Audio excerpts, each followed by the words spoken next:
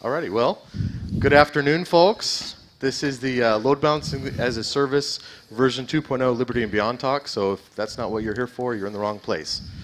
To introduce people, we have Franklin Naval and Brandon Logan from Rackspace and Michael Johnson from HP, and I'm Stephen Blukoff from Blue Box, and if you haven't heard, we are now an IBM company. So, yeah. Anyway, yeah, well, no, I'm sure there'll be more. Don't worry. Okay, so we're going to talk here about, well, everything here. Anyway, so just as a quick explanation for those who have no idea what we're talking about up here, load balancing is a vital component to cloud applications because it allows you to do scale out as far as the ability to, it's pretty, anyway, sorry. Basically, it allows you to have multiple machines in an application environment servicing the same IP address on the front end, same service on the front end. It's the only way that you can actually get horizontal scalability out of well, it's the best way to get horizontal scalability out of a cloud application. And it is a, so here we go, it's going a little quicker than I thought. Anyway, so I don't need to talk to you guys about why it's important, really. If you don't know why load balancers are important, you are in the wrong place as well. Anyway, so the people that are involved with this, there's lots of people that are working on load balancers as a service. At this time, most of them are from Rackspace and HP and, well, IBM. Anyway, moving on. So I'm going to tell you a little bit about the history of this, and then we'll have these other guys, we'll tag team off in terms of telling you about where load balancer is. So, as you notice here, this picture is actually pretty special to me because this is the Tacoma Narrows Bridge as it was in the middle of the 20th century. And this is about 10 miles away from where I live. And the interesting thing about this bridge was, if you didn't know what happened with it, after it was, shortly after it was built, they found that when there were high winds, the bridge started doing this sort of thing, to the point where it got a reputation for swinging in the wind. And they started calling the bridge Galloping Gertie. Well, on one particularly nasty day, the oscillation went from this to this, and eventually the stress became too much for the bridge, and it broke right in the middle, and the result is what you see in this picture. The important things to note about this is that it wasn't a construction problem or a usage problem. It was a well-built bridge, not much different than any of the other ones they had out in the day, that suspension bridge, and they weren't overloading it with anything. It was just that there was a serious design flaw with the bridge, and as a result, it's become an icon in all of engineering for bad design.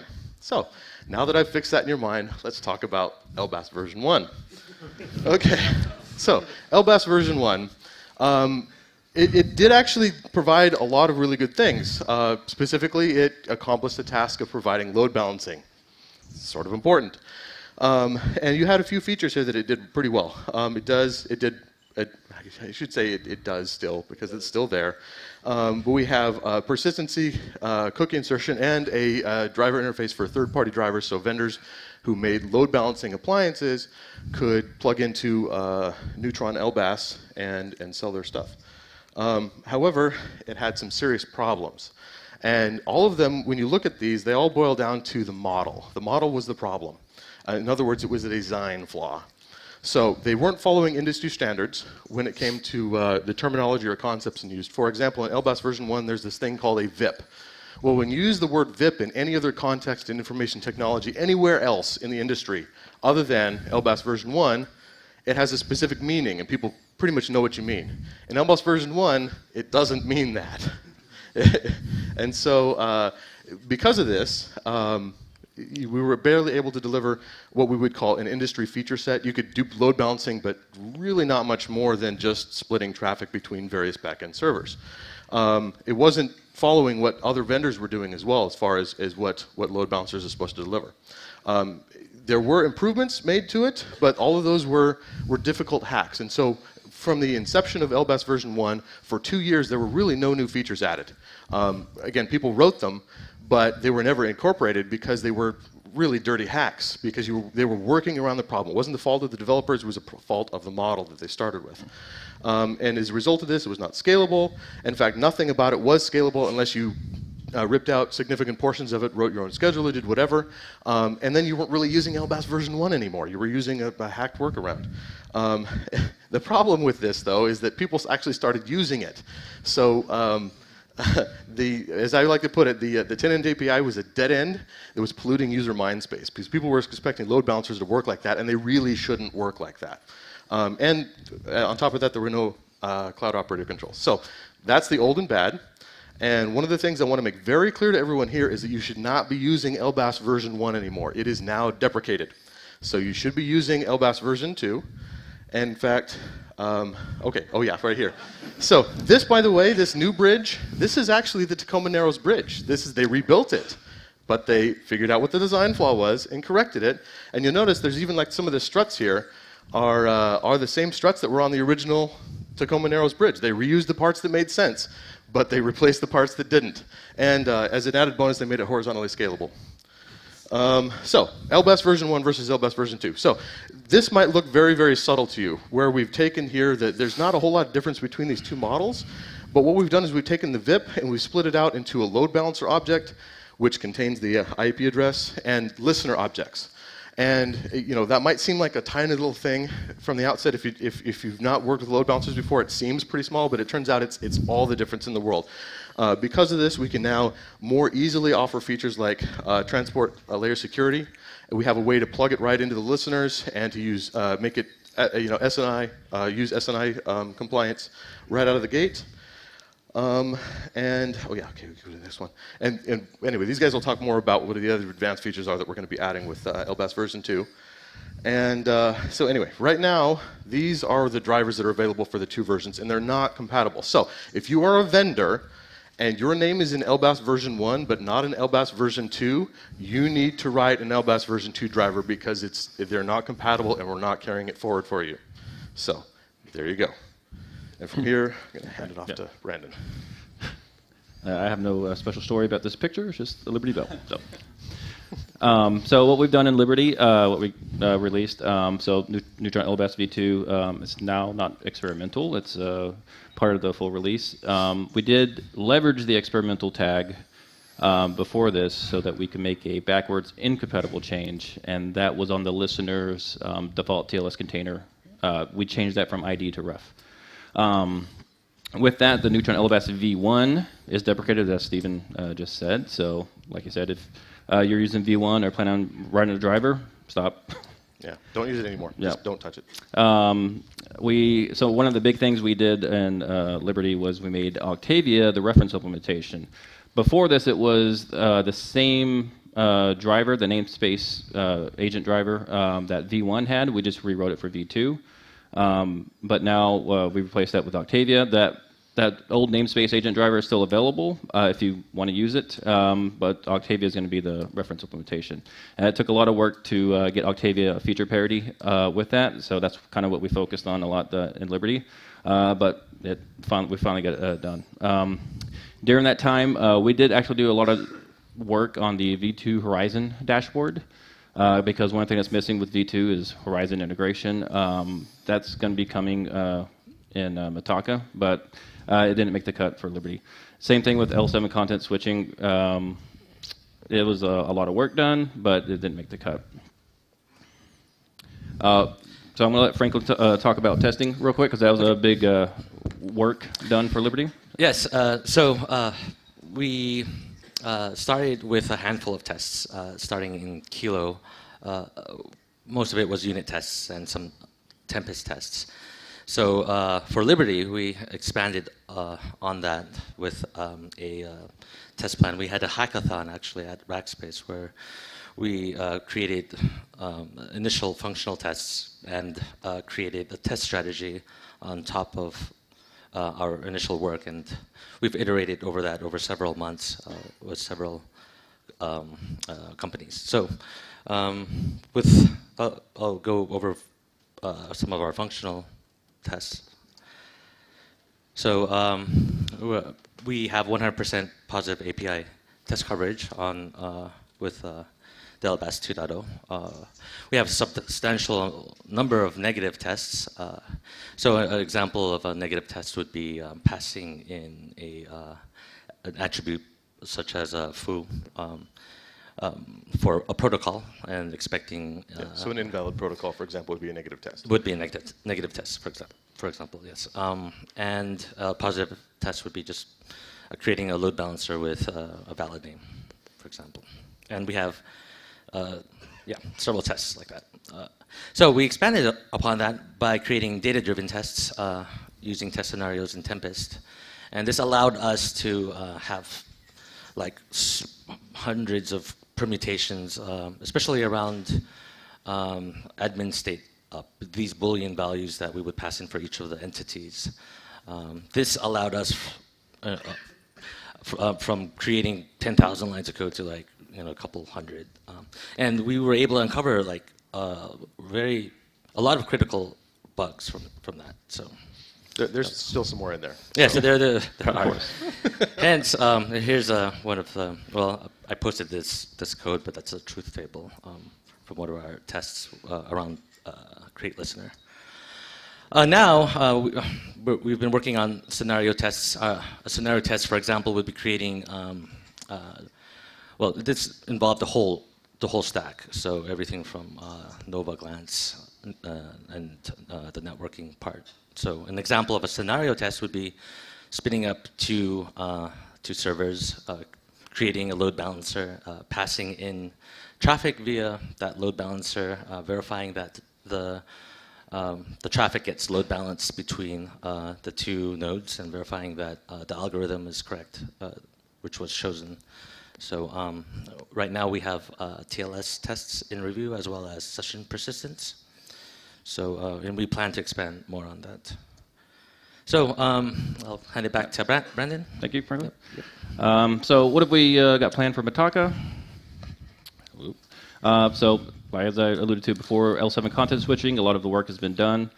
One of the big, if you don't know what L7 content switching is, it's, to put it simply, it's a way to tell the load balancer how to send traffic to many different pools based on the information that's in the traffic. So, for example, if you have a website with a resource / LBaaS, say you want that to go to a different pool, and the rest of the default traffic goes to another pool that's not / LBaaS in the URL.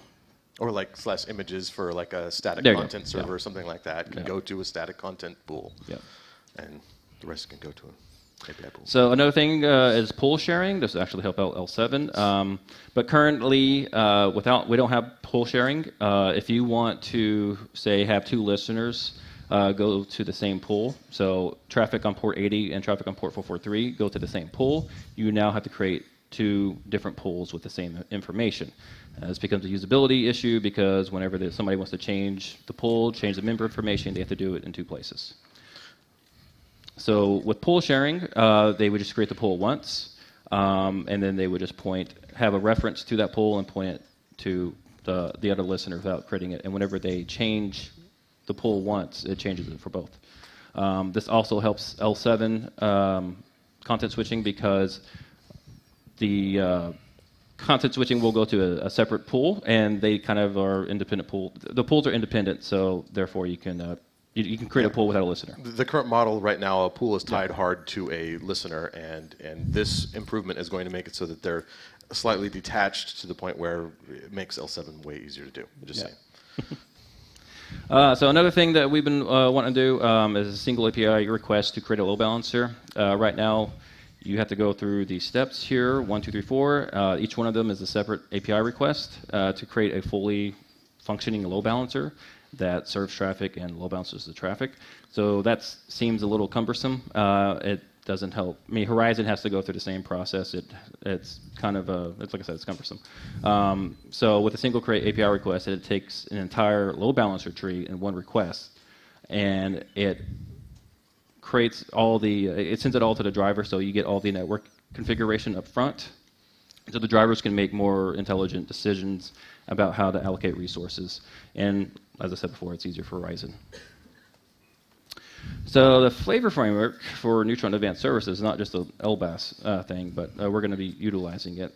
So the basic concept is operators can define different tiers of load balancer types for example, gold, silver, bronze, and they can point each one of those to a specific driver, like say a gold would be a hardware implementation, and a bronze would be the namespace driver that we had. Yeah.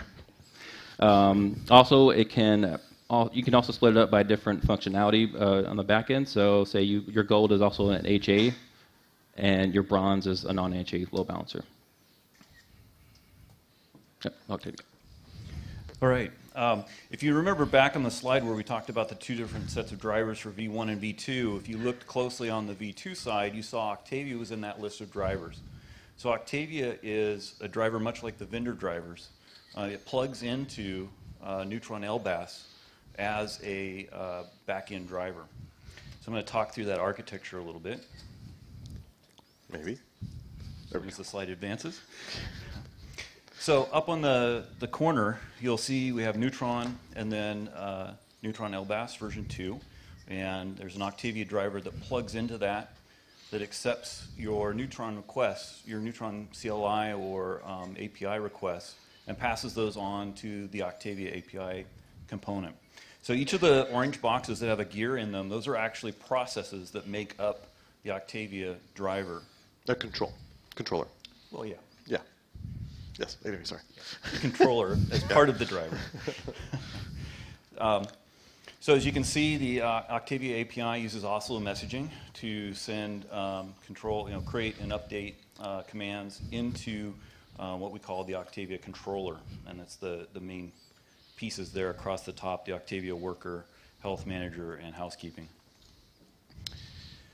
So moving on, the Octavia worker is the component that actually does all of the automation and provisioning of what we call Amphora. In the current implementation, our Amphora are service VMs, so they're booted via Nova, and that's where HA proxy and our actual load balancing occurs. Those Amphora are in-cloud workloads, and so as opposed to the old reference driver implementation, the namespace implementation, that was running HA proxy on your network nodes, or I guess you could put it on your compute nodes as well, right? Most people didn't. Yeah. But in this case, we're booting up service VMs that run HA proxy, and so basically you can scale that as you scale your compute environment. Moving across, the health manager, this component has two major functions. The first is it receives the heartbeat and status messages from those Amphora, and then based on that information, makes a determination if the Amphora is healthy or not. And if the Amphora has failed in any way, HA proxy crashes, or that Amphora has completely disappeared, somebody did a Nova delete, shouldn't have, we go into a failover.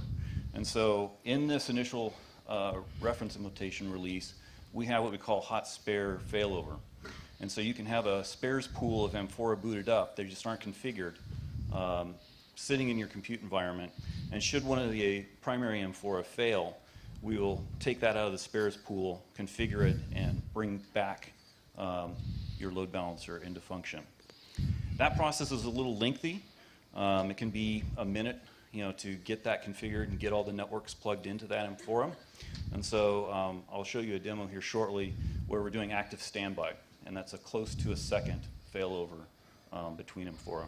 And it hasn't landed in Liberty, but it will land probably in the next few weeks. Yeah, we're trying to hit Be M1. in Mitaka, definitely. Yeah, Mitaka 1. Going across again, so housekeeping manager. This is another process that kind of does background jobs on behalf of Octavia. So it does database cleanup. So when we delete load balancers, we keep those records for a short period of time. It's a configurable setting. And then we'll go through and do a cleanup process there. If you are using the spares pool, so if you've configured that to be more than 0, this is the process that actually goes to Nova and makes sure those are booted up and running. And then coming soon, it will also do certificate rotation. So the Amphora, and I'll talk about that here in a minute with the Amphora driver, has two command and control methods. One is a REST API that runs on the Amphora, and that has certificate protection. So we do a two-way SSL validation on those Amphora. And so coming in Mitaka, we'll do automatic certificate rotation on the Amphora as part of that housekeeping process. So you'll notice in blue, we've got a number of drivers. This is one of the components of of Octavia is we've tried to make everything modular and driver-based model so that people have flexibility to adapt it to their environment. So right now, the controller worker driver runs OpenStack task flow to do the provisioning. So it has all of the flows and sequences for booting up Nova, doing the network plugging, etc. We actually have another controller worker driver in progress that will help us work with containers. There's a problem with containers right now. We do a lot of hot plugging of networks in Octavia. So when you add a new member to your back-end pool for load balancing, if that member is on a different subnet, we will hot plug that other subnet into your load balancer as needed. But with containers, we can't do that hot plug. We actually have to create a new container and move to that to have all those additional networks available. So there is actually another controller worker driver in progress. So the controller worker driver has a number of drivers itself. One of those is the M4 driver I mentioned earlier. There's an SSH driver, which controls the M4 via SSH. We're actually looking to deprecate that. And then there's the REST API driver I mentioned.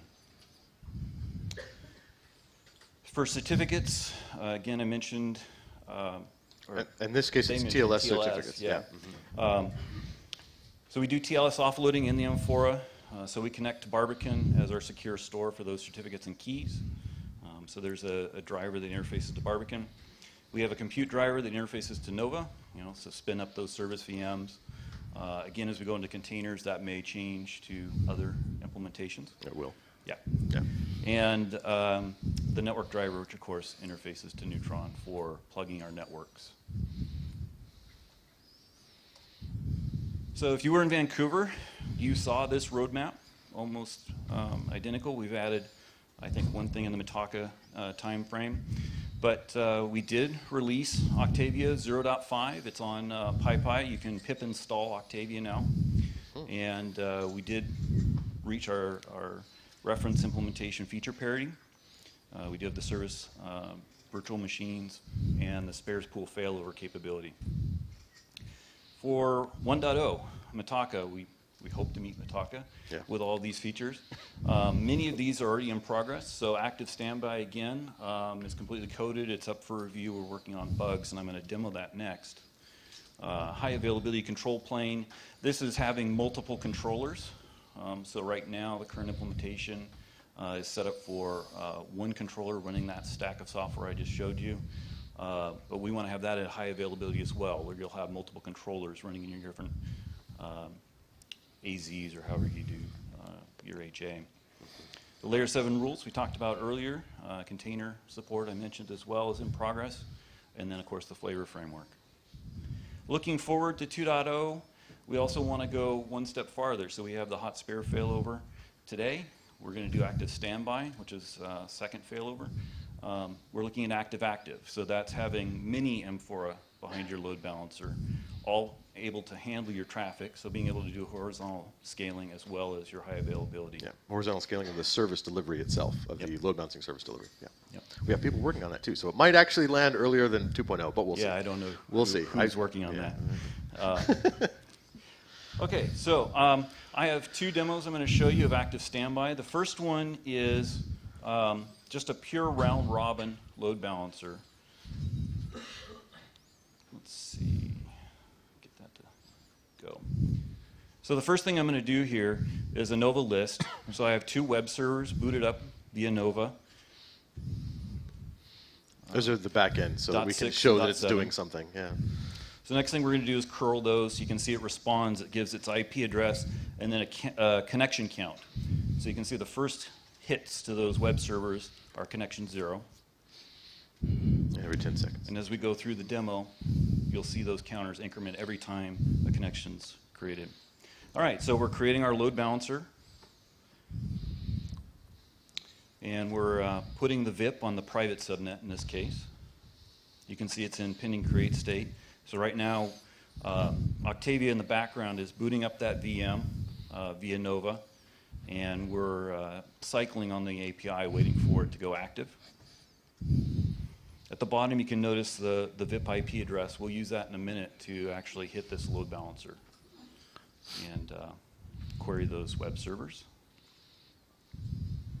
So as you can see, Nova does take a little bit of time. It's about 40 seconds to boot up that service VM. That's one reason you might want to have a spares pool.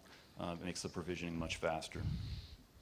All right, so we're active. I did a load balancer list here, so we can see we've got a VIP and it's active. In the upper box window, I've started the backup script here. All that's doing is looking at the syslog on one of the two Amphora we just booted in the active standby. So that's going to be the standby Amphora syslog. So what you'll see is when we do the failover, that's going to pop up a message and say, I am now master in this environment. So we've created our pool now, and it's pure round robin. You'll notice the session persistence is blank here, so we're not doing session persistence for any incoming requests in this particular demo. So what we should see is the web servers alternating for each request. We're adding our first member, so that's the first back-end web server, and we're adding the second one. In the upper box, you can see I've started the syslog on the master now. It's in master state, and it's waiting for me to hit a key to actually shut down that Amphora, so trigger the failure. Okay, so I've started a curl and a loop here. You can see the connections alternating between the two web servers and the connection count incrementing. So now I'm going to hit enter and stop that Amphora. If you blinked, you missed it, but we just failed over to the backup secondary Amphora. You'll notice that the connection sequences are still intact, and we're still alternating between those two back-end web servers. So that's how fast failover happens in active standby. The next demo, go ahead and move on. This one we're adding session persistence. So failing over Amphora, that's great. That's not too hard. Everybody does that, right? But the trick is now we're persisting those connections such that the client always goes back to the same back-end server. So in this case, I'm going to use source IP persistence. So you'll see down the bottom window, it's basically running the same script. The only difference is we're going to turn on session persistence. You'll see in the bottom window that when we go through the load balancer, it's always going to have the same web server responding because that's the same client always hitting it. We're maintaining that session persistence to the same back-end web server. So the same thing will happen here. We'll shut down the primary Amphora. It'll fail over, and you'll see that the session persistence is maintained for that client. They won't know that that failover occurred. They're still going to the same back-end server. So once again, we're booting up the two Amphora here as part of the load balancer create. Still takes a minute. Yep. I will note, if you're doing this on DevStack or you're doing this in virtual machines, you do want to make sure that you have nested virtualization enabled. So you're exposing virtualization acceleration to your environment that's running the controller. Because Nova, like in DevStack, uses QEMU, and it will use TCG software emulation to boot that VM. And if you're running in that environment, it takes 5 to 8 minutes to boot a VM with Nova on that hardware without the virtualization enabled. If you enable the virtualization, it's under a minute to boot those VMs. So some people will see it takes a really long time for your Amphora to come up. It's probably you don't have the nested virtualization enabled. Okay, we've got our listener. So we're going to create our pool, and now you'll see we have session persistence enabled. We're not using a cookie here, but we're using source IP as our session persistence. And you want to watch here when it stops up in the upper right, how quickly it takes over here in the upper left. Yep. And you'll see just a slight pause in that client request.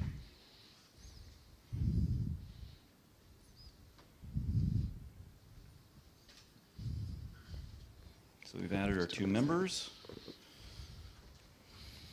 Next thing we're going to do is start our query loop as our client.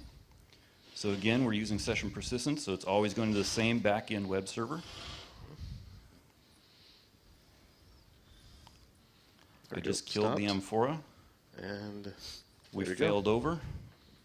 As you can see, the session persistence makes that client continue to go to the same back-end web server. So that's active standby. Again, we're going to try to make that land in M1, Mitaka 1 milestone. So as I mentioned, you can run Octavia yourself in DevStack. You can also install Octavia from PyPy with pip. You use the normal Neutron client to configure that and create those load balancers. There's also a Vagrant script in the samples directory for DevStack there. Lots of pictures. I'll wait a minute before I go on to the next slide. All right. So we are looking for contributors. We're looking for feedback. So please, if you're interested in load balancing or looking for a project to contribute to. Or if you want to see some of these features land more quickly. Yeah, there you go. Throw engineers at us, please. So we have an IRC channel on Freenode. There's people there pretty much all the time because there's some people that like to stay up late and work all night long. I get my best we work also done have at 2 meetings a.m. on Wednesdays at 8 p.m. UTC. So you can join those, ask questions, see current status, etc. So now I'd like to introduce a new project that we're starting up called Cosmos. This is a collaboration between the Designate team and the Neutron LBaaS team. And this is global server load balancing. So this is kind of like load balancing your load balancers. It'll set up a DNS name that will direct incoming requests to multiple back-end endpoints. And those endpoints could be at different data centers, could be different regions. And eventually we'll add the capability to do geo routing for incoming requests. So if a user from North America makes a request in, they would get directed to a data center in North America. Someone from Asia Pacific would go to an Asia Pacific data center. Unless that data center's down. Well, Yeah. yes. That's the key whole piece point, of yeah. Cosmos is monitoring those endpoints and being able to direct the traffic appropriately. Right. So we're just spinning this up. We have specs out. There really isn't much code yet. We're just getting started.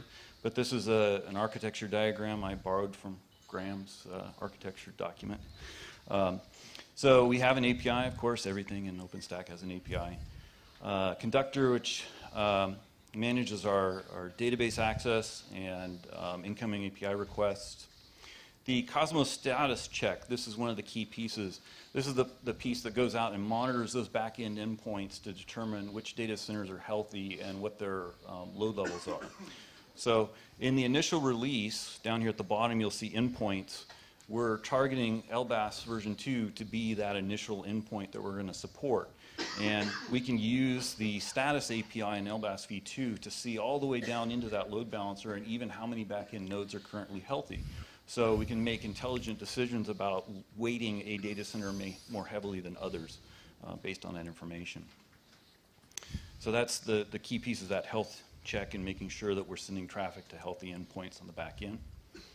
The Cosmos engine is kind of that business logic. It's taking in that status information. It's taking in user requests and taking the appropriate action based on that, inserting or removing servers from DNS records.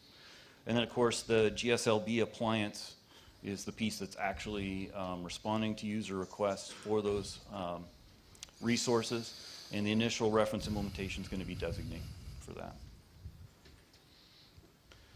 We're also looking for contributors here. We are just getting started. We're a pretty small team at the moment.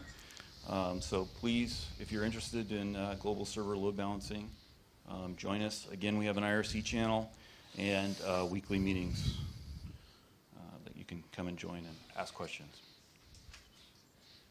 So with that, I'd like to open it up for any questions you have from the audience.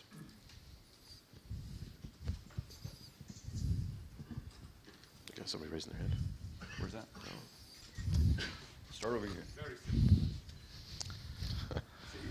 it's a yes/no question. Can you share those scripts? Actually, I can. Thank you. We'll figure out a way to do that.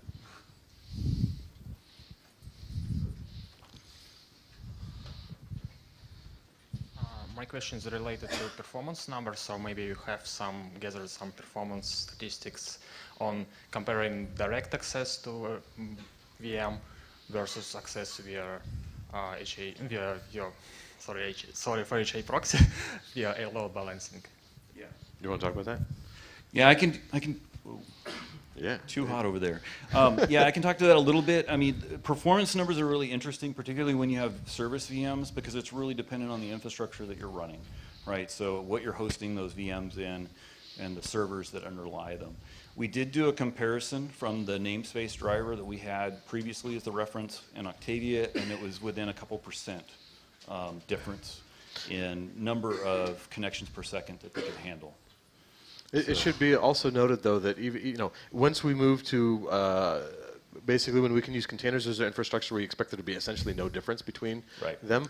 And the added bonus that Activia gets you is this ability, once active lands, you're going to be able to scale your service delivery horizontally. So at that point, it's going to far exceed anything the namespace driver could have done. Correct. Oh, yeah. Absolutely, you can scale better. Good question. Thank you. Okay. We have time, so go for it. Yeah, sorry. So in the heat, there is an auto-scaling feature or something related to load balancing. Well, in those ages when we developed, I'm one of the developers of this old bridge, actually. So in those times, we had some Heat was able to configure its old load balancer to use for auto-scaling and to use for as a pool of instances. How is it now? So is it able to use this new load balancer version 2 to do the same? What about this area? So yes. Well, actually, we have somebody from IBM who's working on updating Heat support to use LBaaS version 2. Yep. So that's work in progress. Literally, I was looking at patches this morning. So it's very close. Any other questions?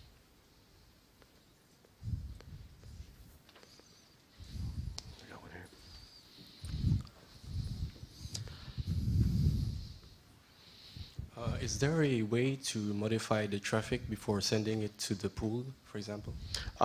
So what you're talking about doing there is that would be part of Layer 7. The Layer 7 support that we have right now is for context switching, so it doesn't actually modify the traffic.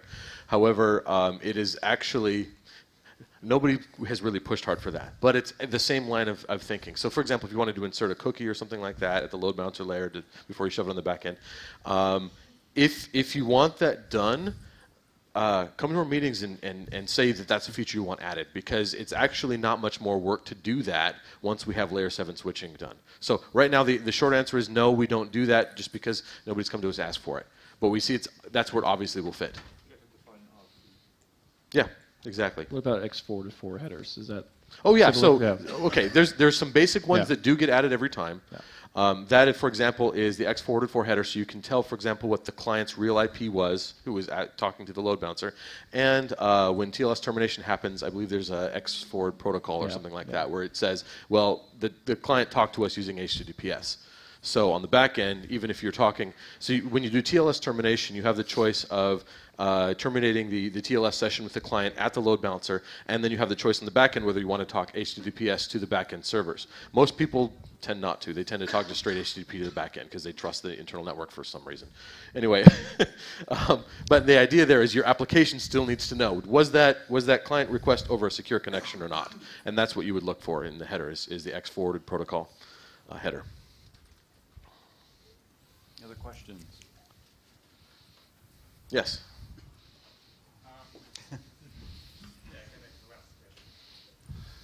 Oh, you can keep on asking. It's great. I don't know when are we done here anyway.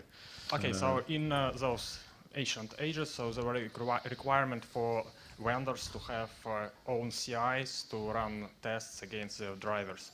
So is it the same for version 2? And are you insisting on having these CIs for vendors just to make sure that their drivers work? You want to talk about that? CI for the drivers? Yeah. We're not insisting on it, but it's a good idea.